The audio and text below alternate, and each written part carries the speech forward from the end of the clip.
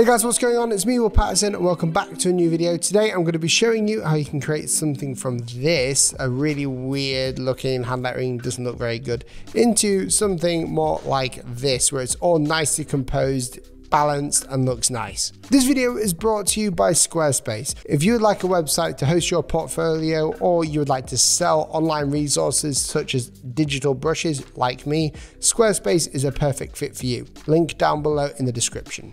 So hand lettering and composing your hand lettering can be a bit daunting for some because they don't know what they're looking for and they don't know how designers and lettering artists do it. Well, it's quite easy, but it takes a lot of time to master, and it's all about symmetry and grids, really. It's having the eye of design, knowing where things should be placed and seeing what you can do with it, and emphasizing certain letters and words. So today I'm going to show you how I went through this whole composition piece so you can create something a bit more like this, which is a work in progress, but it's near the end. First of all, you want to go ahead and basically find a quote. Now we're going to be quoting or lettering the quotes that I've already given. So what I'm going to do first of all is write it down. It seems a bit strange writing down the quote, but it does work and it helps. So let's write it all at the top. So we go, the power of imagination makes us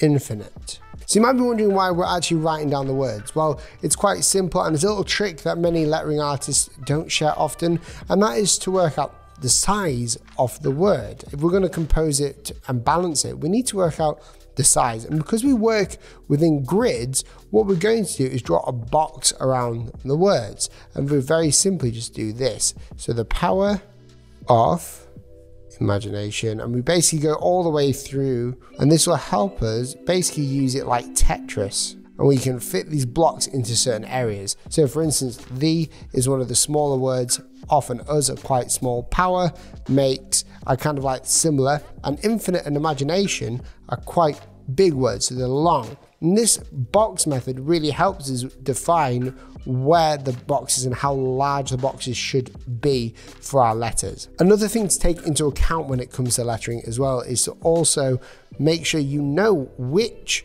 of the letters are supposed to be the sort of killer letters, the ones that people need to see, or the killer words. For instance, in this one, it is imagination and infinite. So infinite and imagination are the two big words that we want people to see, and they have to be sort of striking and on the paper. So now we've got this, we've got more of an idea. We need 2, 4, 6, 7 sets of grids to make this, or we can do it in 6 really, because if you do it in 6, it's even more balanced on this end. So the next part of this is take the layer that you've just drawn that on and just take the opacity down. We don't want to be seeing that all the time. Now you don't need to purchase the grid builder, but I would highly recommend it. It's from Stefan and Ian, the really cool hand lettering artists, and it really does help with your composition easily. And basically what it does is it allows you, just like a brush inside of Procreate, to put grids into your work. So go ahead and create a new layer on the top. This is where we're going to put our first grid, which is the, and we're going to do it like this. So I'm going to turn it to black, draw like so, and what we can do with this is we can go up to this arrow up here and basically transform it. So we're going to go to freeform. I'm going to bring this in a bit like so. I'm going to make it quite small because I want it to be a quite small composition on the page so you can see. Now we've got the word for the, or the box for the, it sort of matches the size of this box here. Not exactly, but it kind of sort of shows the same sizing. The next one is power, and what I'm going to do is put power on the bottom. Now what we could do is have the same box but expand it so it's more kind of like this, but instead of doing that, we've got other grids inside of here which you can draw yourself if you like, but the grid builder just makes it that bit easier. So what we do is we go into our layers, create a new layer, and this is the way that I like to do it, and I just plonk it down. Now notice on here we've got these sort of lines in the middle. This helps us keep our composition straight, so you want to line them up like so. I want it to line up with this one here, and then everything is straight no matter if you squiff it up and transform it. Now obviously this is a bit too big, so I'm just going to bring this down and bring it back up. Now this one can be this way, or it could be vertical. It can be any way you want. But for this one, I'm going to bring it back up just a little bit so we can really emphasize the word power, because that's a bit of an emphatic word. The next word in this is off. Now, off is just like one of those words that you need to have, otherwise it wouldn't sound very good. So what I'm going to do is actually just copy and duplicate the and bring it down. And then I'm going to actually make it a bit thinner like so, because it's a smaller word. Not too thin. And the great thing about this is we can use the sizing as visual dynamics in the whole piece. So we're going to create a new layer here, and the next word is imagination. Now this is quite a long one, and you can see from the box here it's quite a long one, and I've got this little star next to it, so this needs to be quite big. And as you can see, before when I did it over here, you can see that I've really gone ahead and sort of given it a different font style. I've given it everything to make it look more elegant and to attract the eye to the center of the art piece. And that's what I tend to do. I like to have the word that means the most in the center. So what I'm going to do with this is just give it, and it might sound a bit weird, but a basic grid. And that is just the block. And I like to do this because it means that I can extend it further out. So I'm going to bring this down and make sure it extends all the way out, but keeping it still in line. And you can go ahead and basically move this and transform it if you need to. And this will help you have longer words in there. Now we've got space up here, and we can use that to our benefit because we're going to be using a script writing in there. So I've merged all these layers at the top because I would run out of space for my layers on here. Now we've only got 3 more words in there, which is makes us infinite. What I'm going to do is bring makes us together into one word or into one line as to make sure it fits in the whole composition. So we can use the sizing here to help guide us. So in here, we're going to use a block. Make sure your canvas is straight. Bring this down. Like so, and we can actually expand that up. Makes us. Give myself a bit more space if I need to. Then the last one we're going to do is going to be a bit of a crazy one, and it's a really good idea for anyone. You see this part up here? It's very similar to infinite and power. Infinite and power are quite similar. So what I'm going to do is basically select this one by just selecting it like this with my marquee, 3 fingers down, copy and paste. And then I'm going to go ahead into this area down here that pops up and press flip vertical, just drag it down. And you can see it follows the guide there. From here, we can actually go ahead and change this one again, because it seems a bit too big. So we're just going to bring that down and bring it to the middle again. Maybe make it a bit fatter. It's all about playing around with it. If it looks good in a box, it kind of looks good everywhere else. Something that I don't like, which I've seen, is probably the top part up here. So I'll select this one.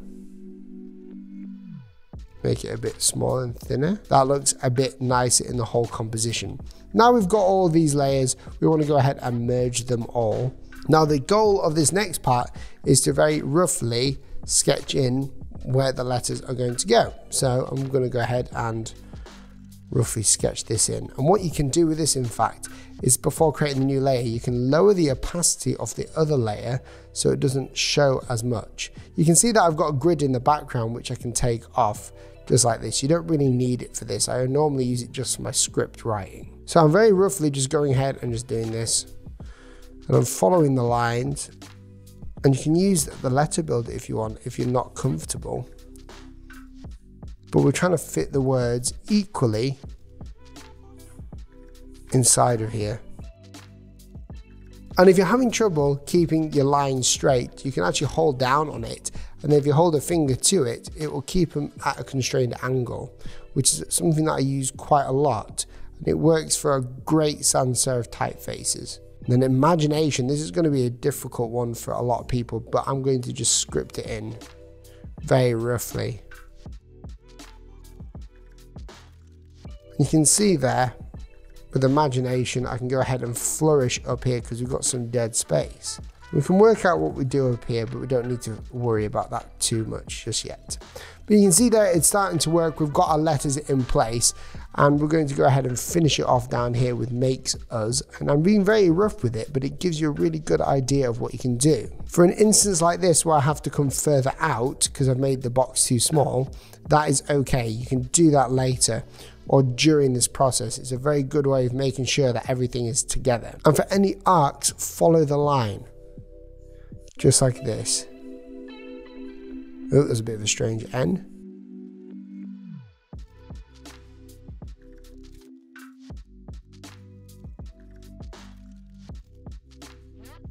And there we go, we've got our basic composition right there. Now, the next step of this would be to lower the opacity of this and to make sure that every word fits on there correctly. But not only that, you can see any place you can flourish. So I could flourish up here if I wanted to with that, or I could create, you know, some lines up here like so, which is a really basic way of dividing the composition up very nicely, and it works quite well. So what you do is go ahead and take this down like so, get your sketch out. So I'm going to go to my new sketch thing here, thing there, and I would start sketching it in like so over the top, and I would change it as I go around. So I'm basically refining it and refining it. This video is brought to you by Squarespace. If you don't know about Squarespace, it's a place where you can build your own beautiful website, whether you want to be a photographer and upload your photographs on there, or sell digital or physical products, or have a portfolio and for clients to commission you by seeing your work on there. Squarespace does it all, and with thousands of different templates that you can choose and fully customize, you don't need to be a design wizard to know what you're doing on there. If you'd like 10% off your first purchase with Squarespace, click the link down below in the description, or use the coupon code which is also down in the description. If you did enjoy this video, guys, I would appreciate it if you would press that big red subscribe button. I'm going to be posting more content surrounding the new iPad, Procreate and hand lettering. So guys, if you do want to see more of this, let me know. If you've got any questions, leave them in the comments. Thanks for watching. See you in the next video. Goodbye.